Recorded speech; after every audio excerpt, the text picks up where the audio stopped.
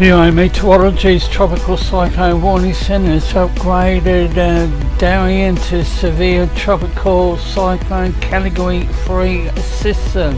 Here's the latest. The cyclone continues to develop, as mentioned, Category 3, but is well west of the Cocos Keeling Islands.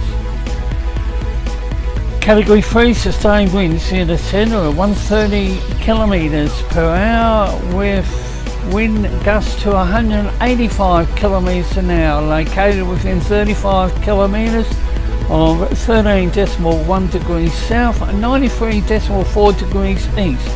This is 385 km west-southwest of the island, and movement currently south at 7 km an hour. Severe Tropical Cyclone Darian is moving slowly south, well west-southwest of the Cocos Keeling Islands.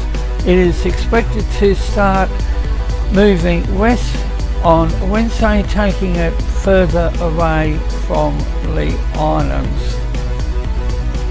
So, Category 3 looks impressive on the satellite imagery.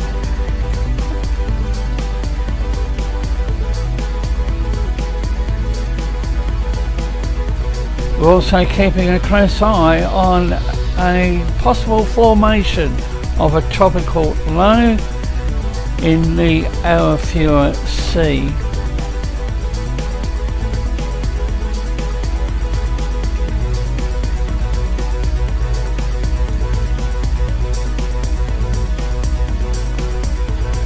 Tropical low forecast to gradually form in the next 48 hours over the Timor Sea. Once formed, the low is expected to move southwards and is likely to be inland over the Kimberley or adjacent parts of the Northern Territory by Saturday.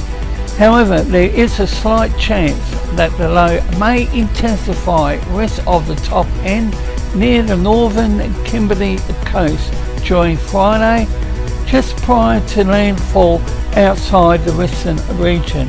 It is also likely to bring an increase in thunderstorm rainfall activity through the northern parts of the country, regardless of development prior to moving inland. There are no significant tropical lows in the region, none expected to develop. That's the Bureau's Tropical Cyclone 3-day outlook for the western region.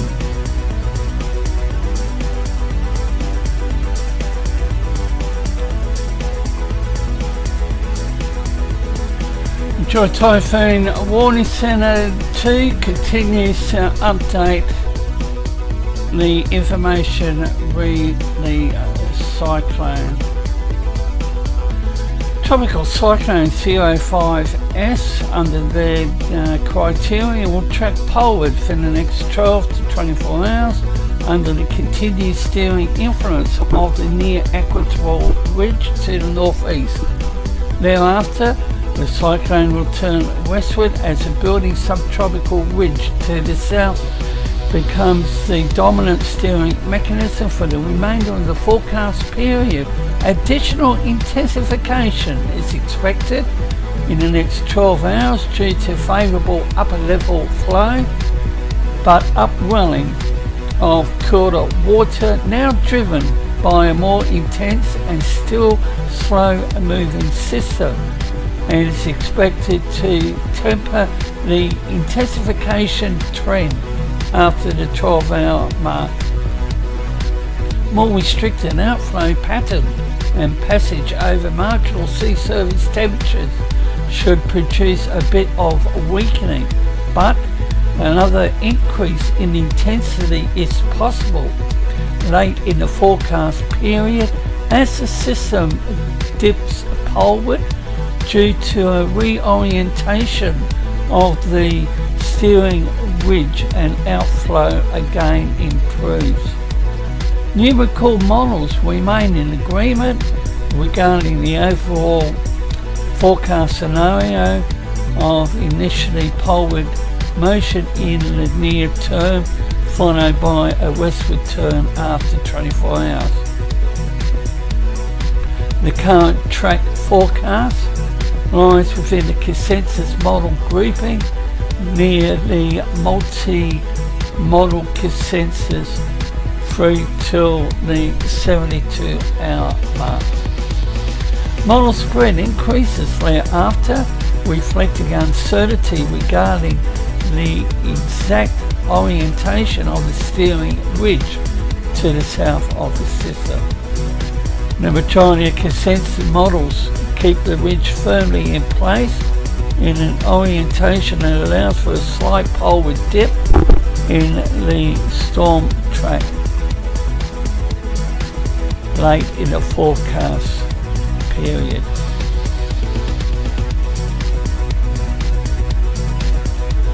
So they're basically in line with what the Bureau of Meteorology's Tropical Cyclone Warning Centre is saying, that it is likely to, or I should say is expected to weaken back down to a Category 2 system, and then probably come back up to Category 3. And on the screen is some of the information provided by the HWRF.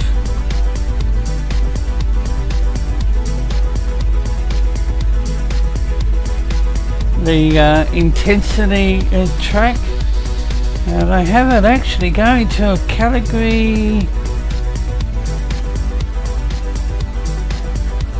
Category 4, which will make it Category 5 on the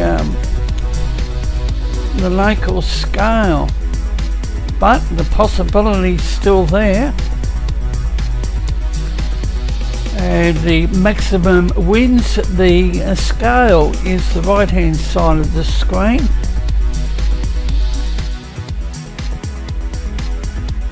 The rainfall scale,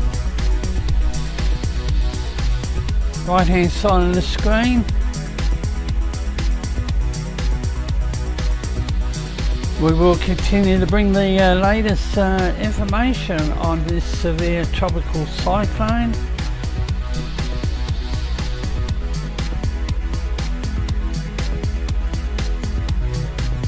And not long to go before we celebrate another Christmas.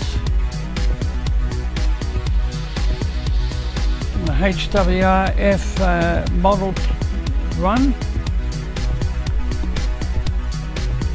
And the Bureau of Meteorology has forecasted a wet Christmas.